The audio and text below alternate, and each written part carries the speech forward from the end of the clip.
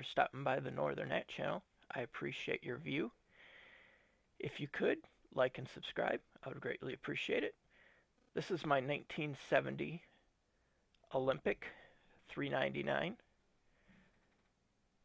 It was nice. I was able to get out on the lake. Got about a foot of ice on the lake. I'm still not riding away from the shoreline.